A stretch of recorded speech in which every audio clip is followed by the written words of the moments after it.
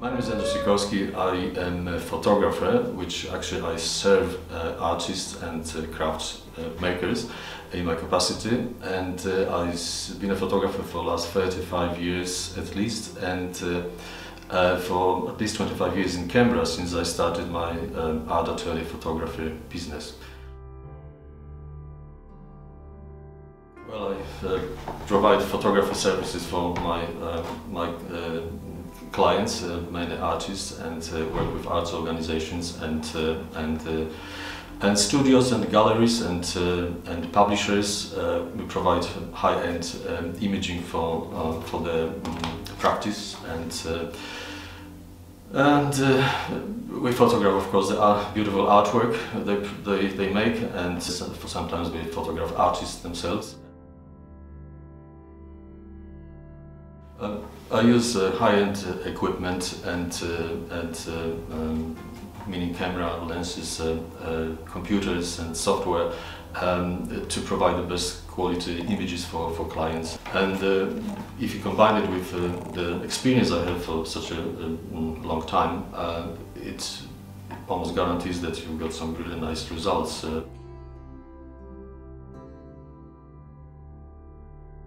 My work depends on the artists or people's assignments, and I love working with people on a variety of them, and we always make sure that we work together, and it's to get the best outcome, to present the artwork or artist profile in the best possible way.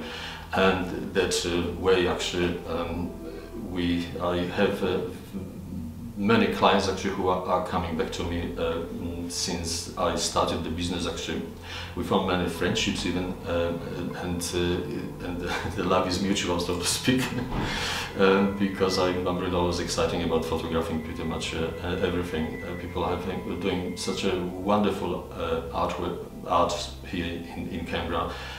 There are wonderful galleries around. There are so many beautiful arts organizations, and the whole community is it's truly wonderful. I really enjoy working with everyone. On a more actually personal level, I run also a blog called Live in Canberra magazine since for the last probably 12 years, and which depicts actually the photos of, again, arts organizations, opening of exhibitions, and documentary stories about artists. Initially I didn't mean it to do it about art, but this is where my heart is, and I really love it, so it's just perfect. And art, Life in Canberra is based on the old-fashioned traditional style of photography from when photojournalism was at its peak in early 1940s and 1970s, and I just love this photography, as most of the documentary photographers love, and that's why I set it up in that way. My studio is in the Gorman Arts Centre, which is, I've been here for quite a long time, and I absolutely love this place because I've got the studio set up in a way that purposely set up for photography of artwork and of course people, but it makes it very efficient when you've got everything just set up that way, and also joy to use because you don't struggle with the equipment. Everything is just done in that way.